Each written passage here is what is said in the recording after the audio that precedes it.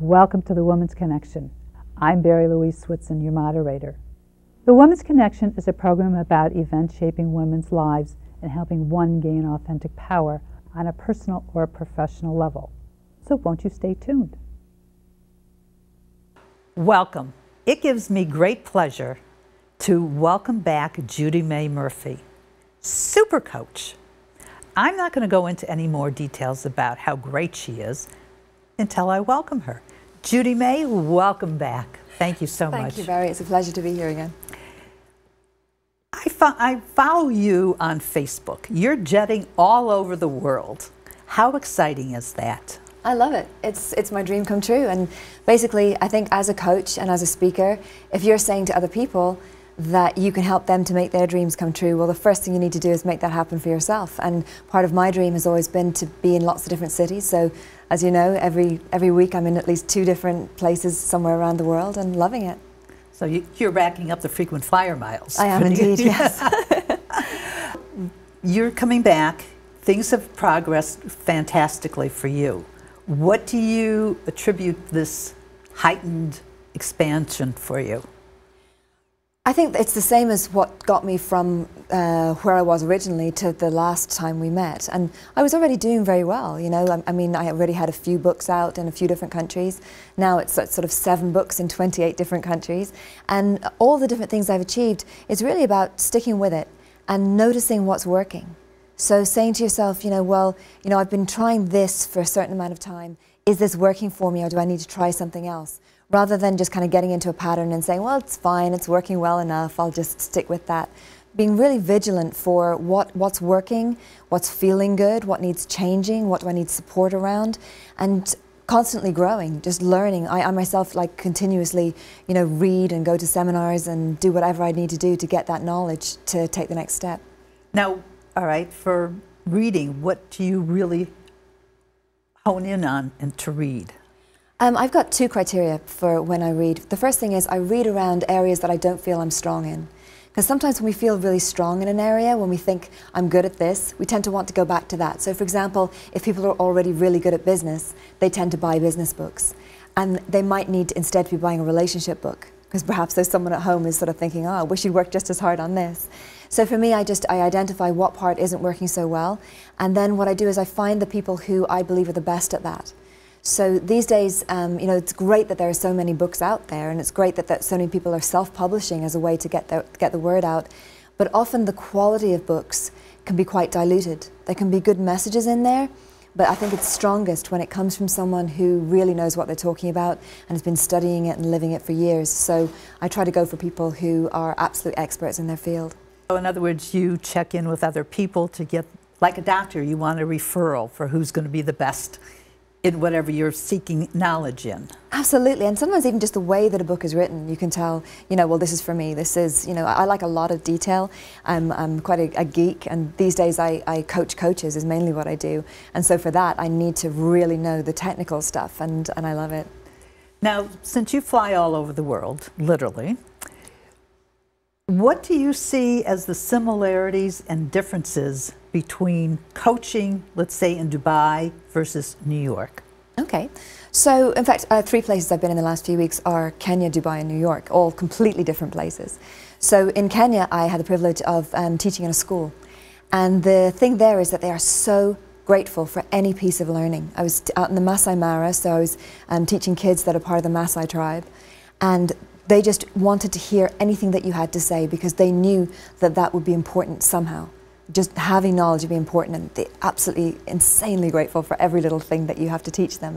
And likewise, I was just as grateful for everything they were teaching me. And then you go to Dubai, and there I was coaching business people, very, very successful business people. And they tend to be a little bit more skeptical because they've got a lot of information. So it's right, it makes sense that they would ask a few more questions and sort of say, well, hold on a second, I've heard someone else, another speaker came in last year and seemed to be saying something different. So I love that I can say to them, okay, well, it seems that we're saying something different, but in fact we're saying the same thing, just approaching it from different angles, or, you know, whatever's going on. And so for them, they want more proof. They're not just going to take you at face value, and I'm very happy with that because I have the proof. I have, you know, the examples to back it up. I've been in this game 12 years now, so, you know, I can give an example of pretty much anything. And so the difference then between Dubai, say, and New York is, for a start, New York is just much more eclectic, much more hectic and busy. And so you find with people that all the dreams are very, very different. And I love that. That's what I love about coaching people in New York, is you might have one person that wants to start, say, a carpentry business, another person who wants to have their own huge financial firm on Wall Street, another person who might want to be a model. So I love that about New York. But the thing that links all of them is that everybody is hungry for a dream and then hungry to work that dream. They're starting their dream. That's the first step, is to have a dream so you can go for it. Yeah, and you think that would be basic, right? Yeah, but it's not always so simple and basic. Mm-hmm. What is the next step? Doing the homework and researching it? Well, I'd say the next step, once you have a dream, is testing that dream to see if it's the real dream. Because a lot of people have sort of impotent dreams. They have a dream that they think is theirs, but it isn't really. It's kind of what they think they should want.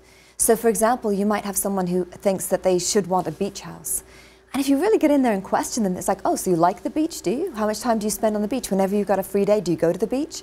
It's like, well, no, I don't. I like staying in the city. Well, are you sure you want a beach house? Let's test that. How about you go and rent a beach house for a week and see if you like it? I was the same way. For years, I had this Porsche Boxster on my vision board. And it's a great car. It's a fabulous car. But then I realized, you know what? I don't actually like cars. I don't like driving. Cars just leave me cold. They just don't resonate with me at all. But what I do want is, I want to be able to be driven everywhere. And now I have that every city I'm in, you know, I just have a driver who takes me all around the place. So we've got to find out, you know, is it the real dream? Another thing is that people have a dream that they've inherited from someone else, like that their parents might have had disappointed hopes and they've unconsciously inherited those. It might be that, you know, someone just says, well, I just want to make a lot of money, or I want to be a teacher. And you find out that really that was their parents' dream for them that they haven't shaken off. They're living somebody else's dream. They're not happy. Exactly, and they're wondering what's wrong with me. I have everything I ever wanted, but it's not what they wanted. Another challenge that people have is that there's such a thing as sort of a cultural expectation. So, like if I'm speaking particularly to teenage girls, because some of my books are for teenage girls, and when I'm speaking to them and I sort of say, what are your dreams? They all say, I want to be a model or an actress. And they really haven't learned how to dream for themselves. And all it takes is a little bit of questioning. Well, would that feel good to you, being in high shoes and you know, skimpy dresses in the cold? Is that really what you want to be doing with your day? And they sort of admit, well, no, that's not really it. And when they start to discover that they want to be scientists and make great discoveries, and they want to, you know, be lawyers, they want to be mothers, when they start to really tap into why they're here, they equally get very, very excited. But it's not just the teenage girls. With them, it's obvious. When someone says, I want to be a model, and they're 5'2", you know, you realize there's a bit of coaching to be done around that. But a lot of people have dreams that aren't, in fact, their own dreams. I see that when I read books on self-help stuff. They're living their parents' dream or their mother's dream, or, you know, some relatives that said, oh, you should be doing this or doing that. Yeah. But I think the whole thing is finding the steps to realize, you know, this is not what's for you, or maybe you should be re-careering. Is there a test that somebody can take, or it's just asking the right questions and analyzing it? It really is just starting to navigate according to what feels good. And starting with the end point in mind, knowing where it is you want to get to. And it's as simple as, do you want to be working indoors or outdoors? Do you want to be working with people or on your own? Do you want to be doing intellectual work or physical work? Or a combination of the two? And just constantly asking tiny, simple questions like that. That's really what coaching is. It's helping people to hone in on what feels great to them, and then giving them that permission that it's okay to make decisions just based on what would feel good. It doesn't have to be, you know, is this okay with everyone else, but just, you know, what do I want to live? When you coach coaches, do you do the same thing? Absolutely. Because, so these days that's pretty much what I do, because I've sort of reached a standard in this industry where, you know, I can coach coaches. I can let them know, well, these are the mistakes that most coaches make. Because a lot of coaches, you know, they go and they do a course, and then they come out of that course and they don't actually have clients. And they start to feel like frauds, because they're saying, wow, you know, I'm here saying to people that they can make their dreams come true, and I'm not even making my own dream come true. So the first part of it is that, letting them know that, you know, it is going to work out for them, that there's just a few business things and a few branding things and a few personal things that need to be worked on. And of course, because they're coaches, they believe in coaching, so they really kind of go for what you're saying. Basically, it sounds like you need to create a business plan in anything that you're doing here. Yes and no. The interesting thing is that with business plans, a lot of people think that that is kind of like a schedule for everything that's going to happen for the next 2 years. But these days, you know, particularly in the last 5 years, business has become so fluid. Things are changing so quickly that really what you want is you want an idea for what it is you want to bring to the world, but not a business plan in the old terms, not sort of like, and you know, by year 2 I'll have this many staff, and by year 3 I'll have this many staff and we'll move into this kind of building. Because you really can't know. I mean, the fact that if you think about it, you know, 15 years ago, no one knew what the internet was going to be capable of. So everyone was thinking that they would have to be gathered together in an office. Whereas these days, you know, half my staff are in the office in situ and the other half are in different countries. So, you know, in terms of, you know, planning the business, you really want to be planning sort of 3 to 6 months in advance. But then when it comes to planning who you want to be within that business, that's the bit that people really need to get right, because that's going to be what drives everything. That's going to be what people are buying. It sounds kind of difficult to figure out how to coach yourself when you're trying to coach everybody else. And this is it. This is why, you know, I've got my coaches too. That's why coaches need coaches, just like everybody else. Everybody is so close to their own life that they can't see it. It's just like, it's right up here. You can't read from a page that's just right up against your face. It can't be done. And that's why you need someone that has some critical distance that can kind of just give you that objective viewpoint and also sort of remind you of things about you, strengths that you have that maybe you've forgotten. Because there's a lot of people that are so kind of hard on themselves. They so want to get it right that they start to block out what's great about themselves. And they need to be reminded of that. They need to be reminded of those strengths so they're not coming from a place of, when I fix this and when I fix that, then I can coach. Well, it feels like we all beat ourselves down. And it's like I'm coaching somebody else. And she said, "Oh, Barry, you're great. Remember that," you know, like, and it was really funny because it was like role reversal here, because I was beating her up because I don't like to hear negative things. And it was just really kind of funny. What kind of trends do you find coming down the pike as far as coaching or creating your dream? Yeah, so there are trends, there are waves that happen. So if you remember a few years ago, The Secret was huge. Yes. And it's a movie that I love, and a lot of good friends of mine are in that movie, and I think it's an excellent movie. And it's talking all about how the dream works on a quantum level, all about feeling a certain way and then energetically attracting things to you, magnetizing them to you. But then there was a kind of a bit of a sort of a reaction against that, and people saying, "Oh, but The Secret doesn't talk about taking action. Taking action is the thing." That's what we call Newtonian level. That's things happening on a mechanical level. That's the kind of the bit where you pick up the phone and make the phone calls. But in fact, The Secret does say that, you know, you've got to take immediate action. But then people started to kind of say, "No, forget that, go with this instead." And we need to be a bit more holistic about it and sort of say, everything's useful. We find what's useful in that. It's not this or this or this. It's how do we blend those together. It's kind of like, you know, harmonizing everything. And these days, of course, a lot of the coaching is around how we can do everything on the internet. So it's you know, people are saying to coaches, what you need to do is you need to, you know, forget about traveling around and doing things live, forget about one-to-one coaching. That's a waste of your time. What you want to be doing is you want to be just recording something once, putting it up on the internet and making thousands and thousands from that one recording. And my point is this, that is one good strategy. If everyone's doing it though, eventually it gets a little saturated and it's harder to make money from that. But also you're doing things for many different reasons. You're not just doing it for the money, you're doing it because you have a gift to give, because you're part of the world. And for me, a big thing that I love is the fact that, you know, a couple of times a week I'm speaking to a completely different audience in a completely different part of the world and looking them in the eye and really getting what they need from me. And so that strategy, I say to some coaches, that's great, we can work that strategy, but let's remember that you need to be loving this too. Another thing I love to do is one-to-one coaching. These days I just do it with sort of very high net worth people because the fees are so high, you know, which is a great blessing. But also that also keeps me really sharp and really strong as a coach. So you want to make sure that you are, no matter what field you're in, you want to make sure that your skills are up there and are up to date and are constantly being updated, and that you stay strong and flexible within your skill.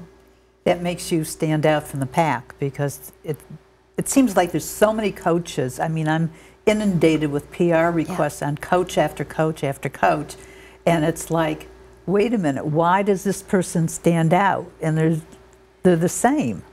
That's exactly it. And part of that then is branding. So there's a lot of people that are sort of being told, oh, you have to get a very special niche. You have to, coach people who are both, divorcees and immigrants from another country and are lawyers, and niche yourself very finely. I don't believe that that's the case. I don't think you have to niche yourself that finely. But I am with Steve Martin on this one, where he said, be so great they can't ignore you. Because I think that when you really know your stuff and you can really coach, then people just, by word of mouth, your reputation just spreads, and people get that you are something special, that you're not just doing the same rote stuff. With all the massive layoffs, and people being downsized, and people retiring, a lot of people who are retiring are also re-careering. Yes. What advice would you give to those individuals? First of all, celebrate what's happening. A lot of times we go to the difficult side of it. We say, wow, I've lost certainty around this. I don't know what I'm going to be doing for my job. I've never done this before. And instead see it as a great opportunity. If you think 2 generations ago, if you started out as a butcher, you probably died as a butcher. If you started out as a doctor, you probably died as a doctor. But these days, you get to have several different careers. You get to reinvent yourself. You get to become amazing in completely different ways and give your gift in lots of different ways. So I'd say, first of all, celebrate what's happening rather than seeing it as a reaction to a crisis. And then the next thing you've got to do is you've got to make sure that you're doing something you absolutely feel great doing, and something that really suits who you are. And the third thing then that you've got to do is you've got to make sure that you monetize that. Because there are some people that are doing 1 and 2, they're getting excited, and they're starting to train in something else, be it coaching or acting or starting their own business, being an entrepreneur. But then you really have to make sure that you can become wealthy, not just kind of keep your body and soul together, but become wealthy doing that thing. And that takes asking quite specific questions. And that's one thing that I've really done well over the last few years myself, is gotten really, really good at money. And a lot of that is learning how to ask better questions, and learning how to see what's out there and what's available, and learning from other people's mistakes so I don't have to make all the mistakes myself. What would you say is your best question do you ask when you're talking about money? Because women notoriously are afraid to ask about money. Yes. I think the starter question I always ask is, and it's going to sound like quite a negative thing, but it's like, how bad does money feel to you? Just get it on the table here. Let's not kind of get too self-helpy too quickly. And let's just say, how bad does it feel? And people will say things like, wow, you know what?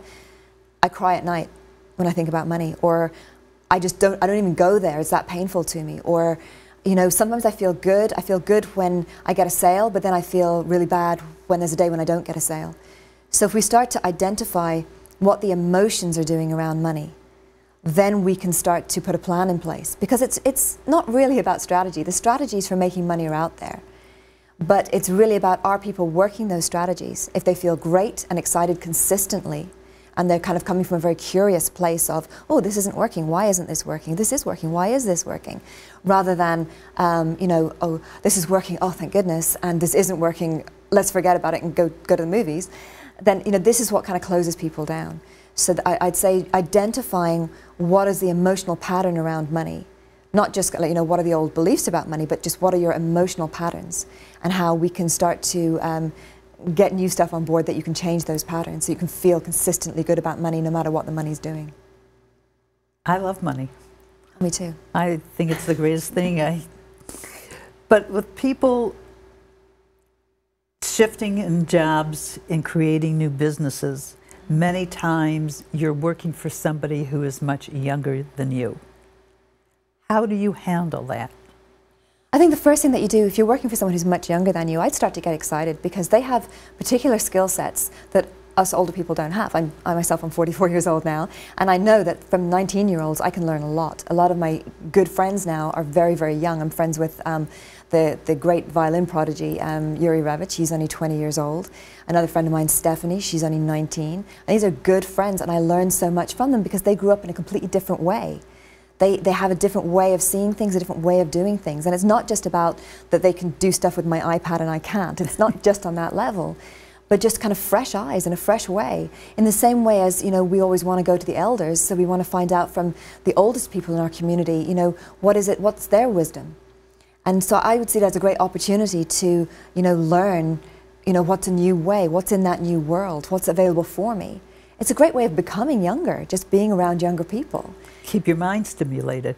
Keep your mind stimulated, and also, you know, your body. So go with them to whatever classes they're taking in the gym. Go with them, you know, skateboarding, whatever it takes. And then also, you know, realize that, yes, they might have jurisdiction when it comes to this is what we're doing now. But that doesn't mean that they're not respecting everything that you're bringing. They're very, very grateful. Perhaps they're learning from you how to negotiate in a more dignified way, or how to speak more gently, or how to slow things down when things get a bit too hectic. Or, you know, there's just a whole range of things that people are learning from you. So don't ever think it's just, you know, orders are coming down and you feel kind of squashed by those orders. That's not what's going on. It's much more beautiful and complex than that. One of the things you're very much up on is codependency. Mm-hmm. When I think of codependence, I think of two people being codependent in a personal relationship. Yes. Is this also applicable to a business relationship? Oh, it is, absolutely. So for the people who aren't clear what codependence is, originally it was used to describe for someone who was married to, say, an alcoholic or an addict. And the idea was that they were enabling that person. And in order to do that, what the codependent does is they kind of leave their own center. So they kind of, rather than staying in themselves and doing what they need to do to be strong themselves and live their life, instead they're constantly leaving that idea and leaving that dream and leaving that self and looking at what do other people need, with the belief that if they look after other people enough, then other people will turn around and look after them.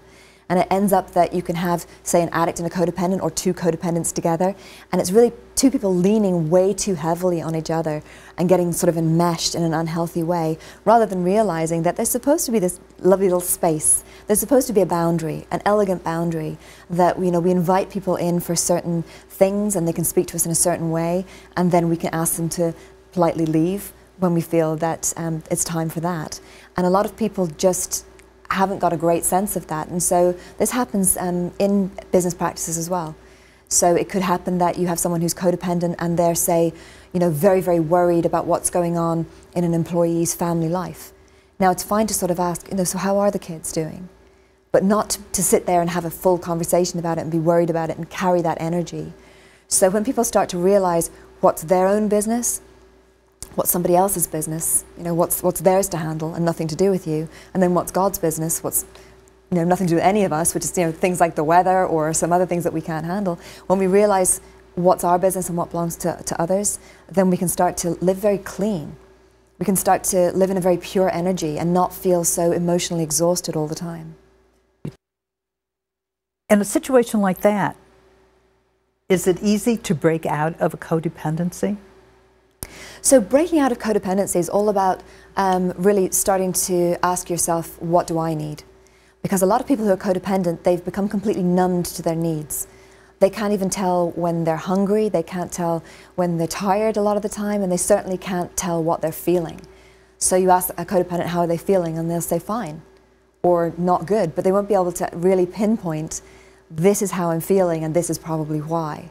You know, it's a combination of me not having eaten for 3 hours, it's a combination of me, you know, taking on board someone else's problems. They're not great. And I put my hand up as a former codependent, you know, someone who still has to be vigilant for that, I really know this from the inside, that it is so easy to do that. It is so easy to lose touch with what it is that you need and want. And a lot of times it's all about learning how to identify what you need and want, realizing that you don't have to be absolutely dying before you can ask for what you need and want, and learning how to elegantly communicate that, to say, you know what, this is what I expect, this is not okay with me, this is okay with me, thank you for this, no thank you, I don't want that. And just to be able to be very clear. And in fact, I started to realize that it's to do with honesty.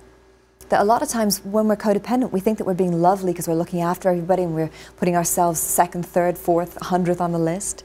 But in fact, it's not being kind to us, which isn't kind to anybody else either, because we're lying to them. When we say we're fine and we're not fine, when we say, oh, don't worry about that, and in fact it is something that needs to be looked at, then we're not doing anyone any favors. One of the things that you're really involved in is word literacy for women, or Yes. girls. Well, women and girls, yes, Okay. absolutely. Because it's extraordinary how many women in the world, even in cities like New York, cannot read and write. And for me, that is so often the way out for women who are having a really tough time.